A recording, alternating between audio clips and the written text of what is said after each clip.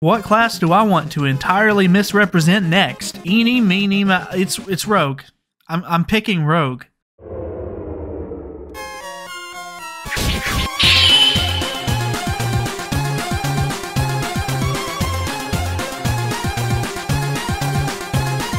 Everybody hates rogues. It's true. Every single person who plays this godforsaken game has at least one negative story about a rogue. There is no other class with such a well-known reputation of scummy activity. It's somehow worse than mage. If mages are exploitative venture capitalists who do terrible things legally, rogues are vile mafia bosses who gain their fortune through underground crime. They're all in it for themselves, and they all hate each other too. If you somehow have never experienced being screwed over by a rogue, here is my very first rogue story. It all started in Cataclysm. I had only just hit max level recently, and I was in a cesspool social guild. We barely managed to throw together an Obsidian Sanctum mount run with some guildies in trade chat. One of these trade chat pugs was a rogue. I still remember his name to this day, Slayer Tang XX. He was decked out in full heroic Firelands gear, and when he joined the group, I knew it would be an easy run. You see, back in Cataclysm, soloing old raids was still a challenge. A 25-man Obsidian Sanctum run still required a decent-sized group and knowledge of mechanics. Slayer Tang XX promised us it would be easy. He asked us if we could pass him raid lead so that he could set up markers and do callouts. We were so enamored by his heroic gear and achievements that we trusted him. I passed him raid leader, and that also means he was now the loot master. Sartharian 3 Drakes went perfectly.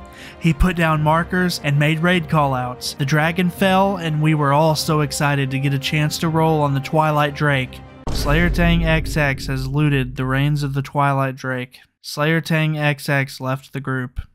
For a year or so, I would see him occasionally flying around Orgrimmar on that purple dragon, and then sometime in Pandaria, he disappeared completely. I hated him, and I still hate him. I'm glad he quit or got banned or whatever. Despite this, I would be lying if I said that I didn't still watch out for him from time to time. There were many scumbag rogues after him, and there still are to this day, but none quite left the same impression as that bastard. Anyways, that's my rogue story. Some people have similar ones, and some people have much different ones. The big connecting thread between all of these stories is that the rogue class tends to attract a certain kind of asshole. The kind of person that gets off on social manipulation and controlling others for their own personal gain. Someone who would burn an orphanage down for $10. Someone who would ninja the Twilight Drake from Obsidian Sanctum 25. I mean, honestly, the class itself encourages this kind of behavior. I genuinely believe that at least 90% of rogues are diagnosed sociopaths, with the other 10% being made up of weebs and pirate enthusiasts. I know that's a hefty accusation, but I've met rogues like Slayer Tang XX constantly for the 13 years that I've played this game.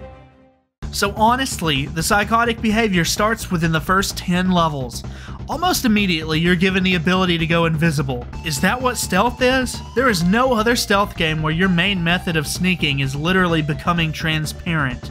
Imagine how easy Metal Gear Solid would be if you could stealth like in WoW. The game would be over in 10 minutes. Being able to go invisible from such a low level immediately presents rogues with an entire world of opportunity. Opportunity for exploitation, that is. Look at me skip all of these mobs to go straight for the quest objective while Little Johnny struggles.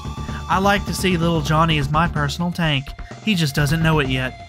Are you ever doing Wailing Caverns and the rogue intentionally stealths ahead to grab flowers before helping you kill anything? Yeah, fuck that guy. What you don't know though is that this same guy is going to be in your raid group at max level, and by that time he is already going to have socially engineered the entire officer team to give him loot priority. It will be subtle, but he will just so happen to get tier set pieces before anybody else. Those brand new daggers, they go to him. Wait, no, give him the swords too, just in case he needs to go combat. It'll all happen slowly, little by little, until he's geared to the teeth. Then, all of a sudden, you'll wake up one Saturday morning and the guild bank is empty and everybody has been kicked. The rogue's character name doesn't exist anymore, so he probably hopped servers and changed names in the process. This, my friend, is why you don't ever trust a rogue. You won't see it coming, but they will stab you in the back the second it's profitable for them.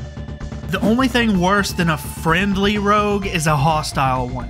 The first thing you'll hear is that sound. That awful, terrible sound. Ugh. Then you'll get sapped.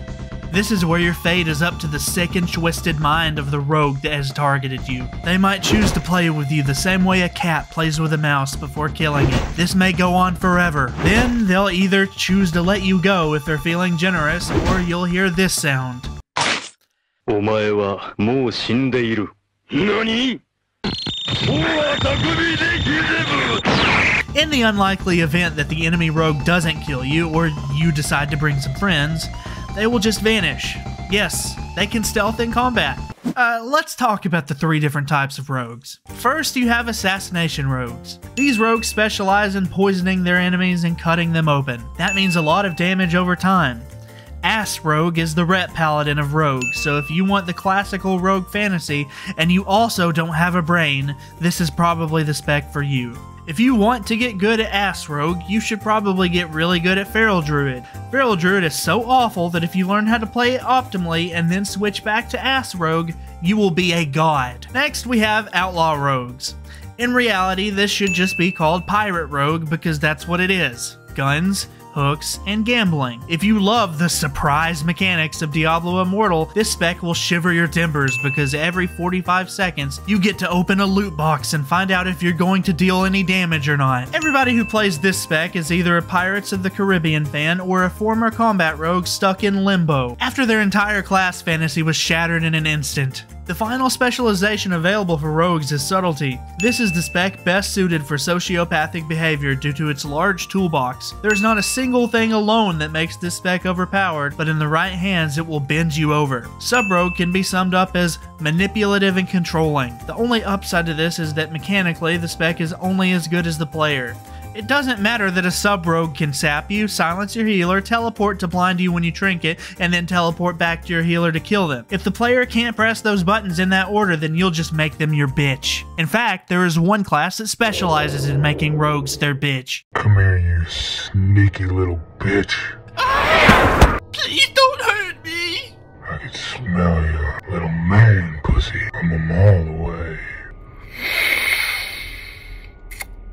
It stinks. Looking like a double wide surprise.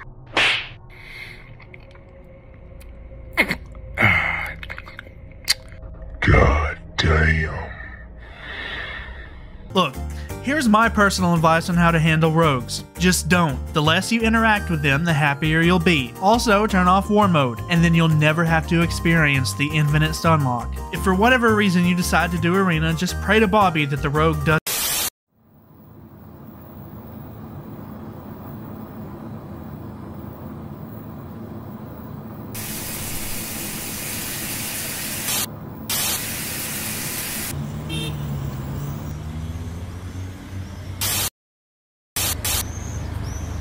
I know it's difficult to find a way forward, but remember, she made her decision.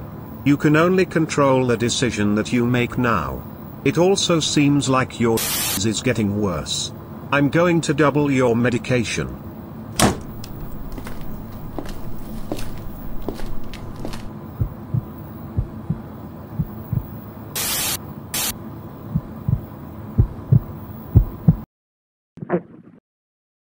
What class do I want to entirely misrepresent next? Eeny, meeny, it's Rogue.